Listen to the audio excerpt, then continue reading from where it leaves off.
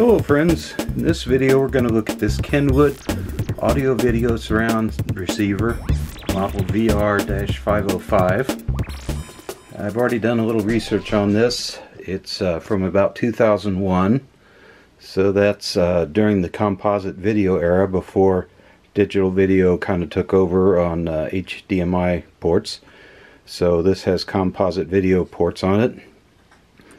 This is a real beast as surround sound receivers go. We've got 100 watts and 5 channels. It also has an output suitable for a powered subwoofer. So like all receivers of this era, it includes a built-in Dolby Digital to decode the multi-channel audio. And you can plug in any standard DVD into this through a DVD player and the associated audio, and it'll decode it into the 5.1 channels that it outputs. Another use case for this might be if you wanted to connect it to a PC to do some high-powered surround sound for video games. So even though this is a little over 20 years old, it's still a useful item, and it also has a phono preamp, which a lot of modern AV receivers do not have. So you could also just use this as an ordinary stereo with a turntable hooked up to it. So I haven't tried this out yet. My brother picked it up at a good price. I think it's worth in the $100 or maybe a little less range if it works well. So we're going to plug it in and try it out next. And later on in the video we'll pop the lid and look inside. Here's a quick shot of the back. We'll go into more detail on that, but the easiest signal source is an FM antenna. I've got one of these simple FM dipole antennas hanging around from my last project. This has a connector that's seen on some receivers that's probably the less common type. I don't have those handy, so I just poked in one wire here, and I'm going to wrap the other wire with some electrical tape. We'll see if I can do that. And that's not the best, but it should be enough for just some basic functional operation. I'll put on some speakers, turn it back around, and we'll try out FM. As usual, we're going to start with a little current test on this unit. It's currently turned off. Turn that on, we see 122 volts, which is about right, 0 amps. Turn the unit on here. Heard the relay click, that's always a good sign. Seeing a display, hearing what sounds like AM static, half an amp, that sounds good. Let's verify we're on, oh, I got my static wrong, it's actually FM static. Let's try to do, oh, this is the input select. This is the multi-control.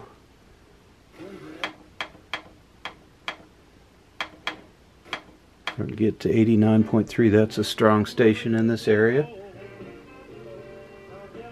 Okay, so we've got some, sounds like evening blues coming out of the speakers. Let's crank it up a little bit. Oh, that cranked it down.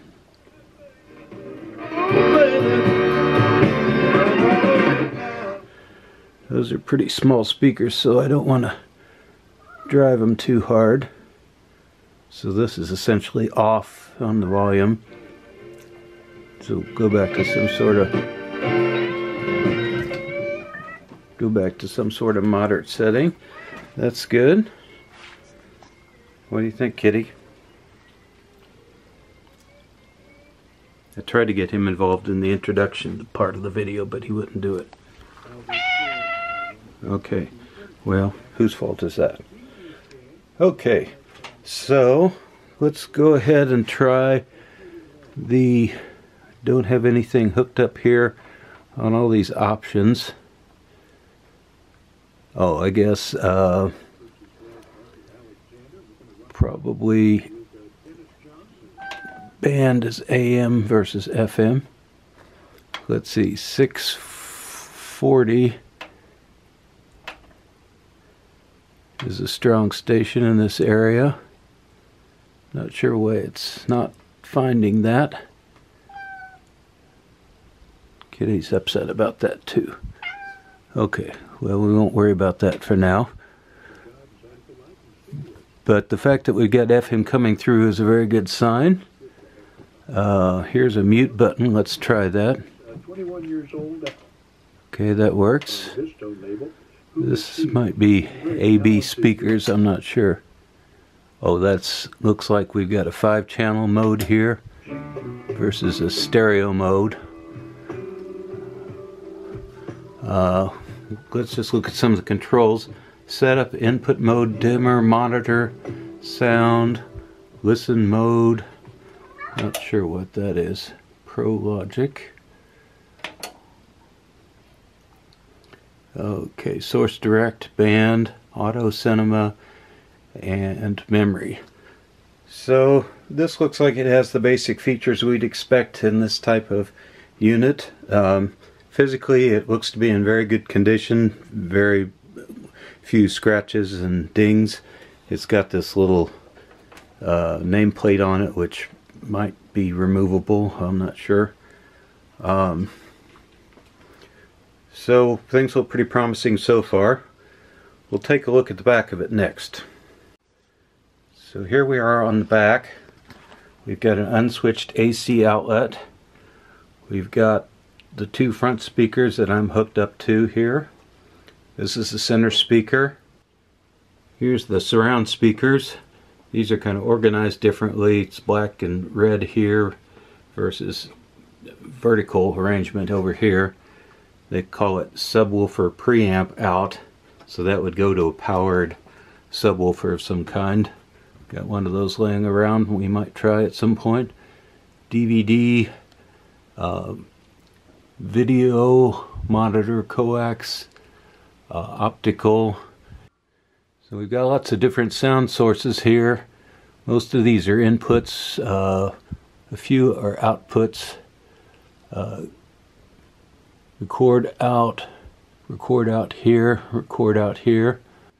Here's our composite video input and outputs. We've got CD or DVD in, it says. Video 1 out, monitor out.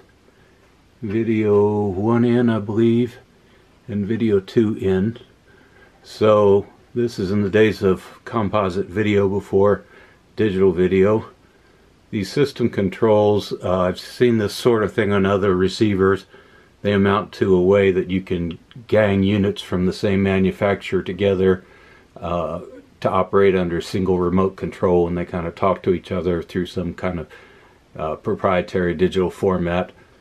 That's really not of interest to us in the modern era, but it might have made sense back then if you were buying a whole set of related components from the same company.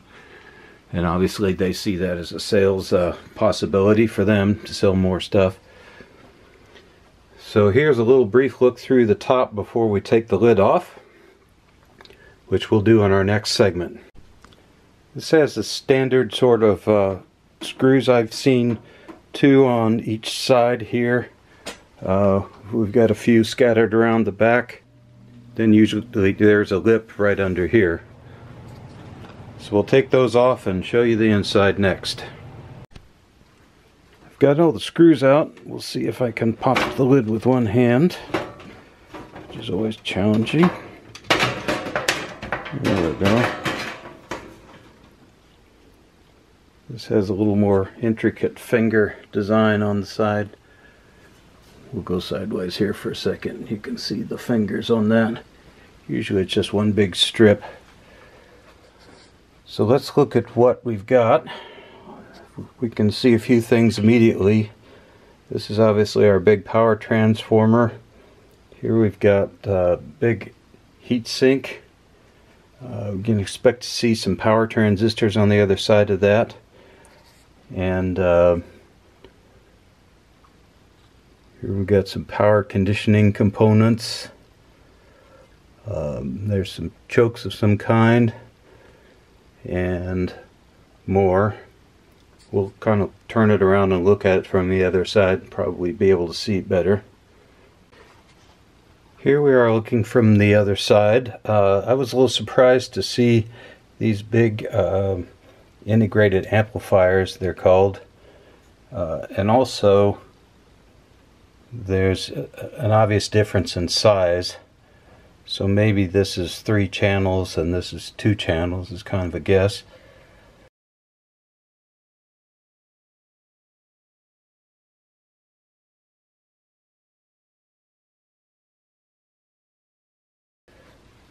Now going back to the rest of this, we've got our RF input section here inside this can. Maybe some sort of preamp or pre-selector in that. This kind of little interface board here that looks like it's just a connector board. Come over here to this board, which has something on it that's an IC with a lot of pins. Have to look at that more closely. That may be our signal processing chip. Here you can see the back of the front panel board, which activates all the lights and switches and things. This is a little board that corresponds to the power on switch. Here's some of the conditioning things that we saw from the other side. We've got some large filtering capacitors here and some really large filtering capacitors here. So this is probably the little standby power supply that kind of keeps a minimum amount of it running for when you do, so you can use the remote control. And then this is probably the bigger power supply that runs the channels. I'm actually kind of surprised that this doesn't have more filtering capacitors in it at this level of 5 channels of 100 watts each. Maybe there's more hidden underneath here. Kind of hard to see under that, but I can't really get under there without going to a lot of trouble. So we'll skip trying to dig under there. But it's not any real big, high-powered or large components. Here we've got, this is a crystal part. Those are often D to A converters, and that's close to this optical input and these coaxial digital audio inputs. So my guess is that this is the kind of the main D to A converter chip with multiple channels, and probably in this time period it might be like 20 bits or more, 24 bits. This board, which connects to our video, must be mostly the video board.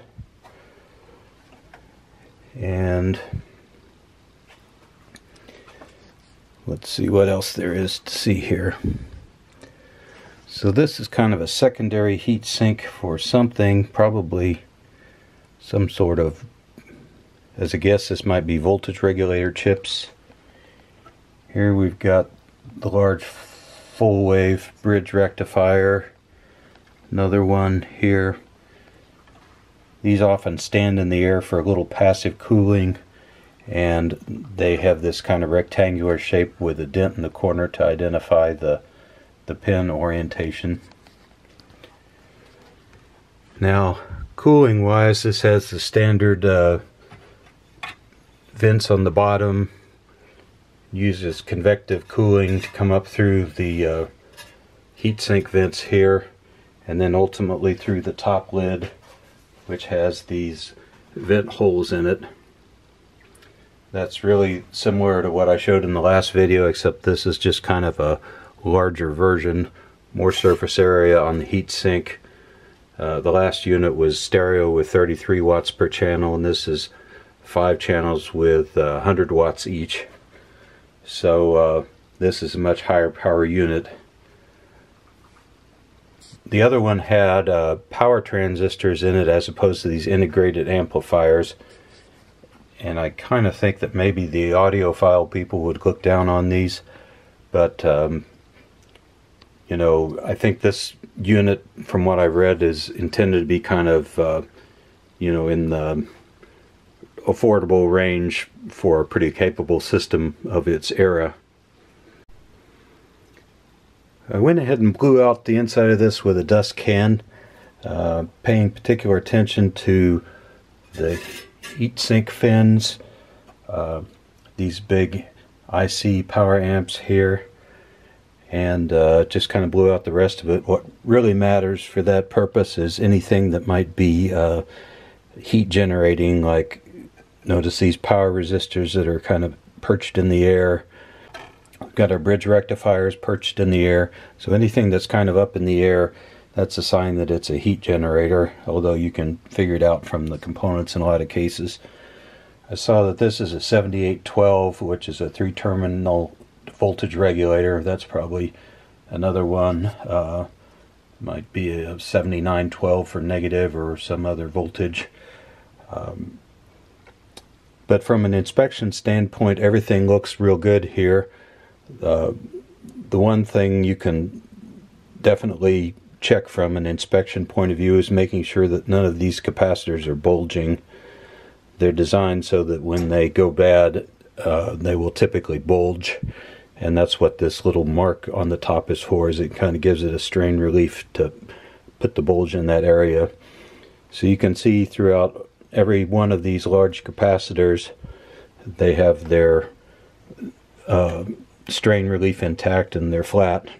So that's a sign that all the capacitors here are very likely good, and we don't need to worry about those too much. Or conversely, if they were bulged, they would definitely need to be replaced. Smaller capacitors like this typically don't go bad, so you don't have to worry about them. I've also got a little more information on the boards by looking at them. They have names on them that I'll show you in the video, but this is the video processor and kind of main computer board of the thing. We've got some other miscellaneous boards scattered around. So this one says power supply in this section. That's probably a local power supply. The overall board has other markings on it, but they've got this kind of a elaborate connection method from this RF can, which may be an IF pre-selector, and kind of combo unit for the AM and FM. So coming out of here, you can see we're working with ribbon cable signals. So maybe the entire AM and FM demodulators are inside here, possibly including the synthesizer, and we're able to run just audio signals and digital signals across this cable that ultimately end up somewhere. And on this transformer, we've got these kind of interface boards that you can see kind of turn it from a wide format into a narrow format that goes onto the cable. So that was some sort of a construction technique for them. They found that was the best way to construct it. You know, maybe this board actually came as part of the transformer itself, and then, you know, you put whatever cable you want to on this end as the next level of manufacturer. These open air coils are probably RF coils of some kind. Not quite sure on that. So that's what we can see from the inside. So overall, from an inspection standpoint, this thing passes with flying colors. The dust in it is appropriate for its age, and there's nothing bad to see, nothing toasty, nothing bulging. So it's all good from a visual inspection standpoint. That about wraps it up for this Kenwood AV receiver, model VR-505, with 100 watts per channel in 5 channels. We haven't tested all the features of this, but there's enough signs to show this is working that we can pass it along to the next owner, I think, with a certain degree of confidence. And I've already placed it on the shelf here underneath a video that I hope to do soon for this Fisher graphic equalizer. So if you'd like to see that, be sure and hit the like and subscribe and that notification icon.